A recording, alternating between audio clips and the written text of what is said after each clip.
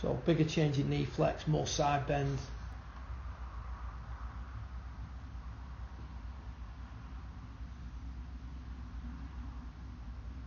Just going to run it through to impact and match it up.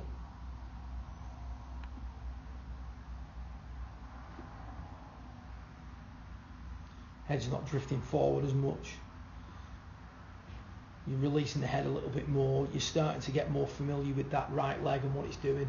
So the swing on the left was you at the start of the process yesterday with driver after working on controlling the knees. Yeah. Now obviously we'd have had you up at the start of the session just with your driver. It wouldn't have looked anything like it looked on the left.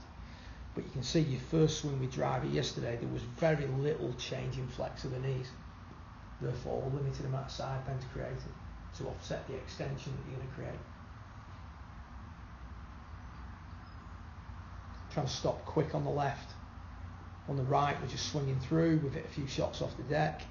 The reason we're hitting off the deck is so that we can regulate the extension, the flexion, trying to recover the shaft, keep the arc sort of constant, or not constant, but certainly return the club to roughly where it was at address. Some people will comment that hitting driver off the deck steepens your angle of attack. You can't hit a driver airborne off the deck if you've got a steep angle of attack. It levels out your angle of attack, so it stops you hitting up excessively. Alright, so you could argue that going from hitting up 6 degrees to hitting up 2 is steepening, but it's not a steep angle of attack. Yeah, you can't get the ball up in the air with 9-10 degrees aloft if you've got a severely steep angle of attack. So it's actually leveling out your angle of attack.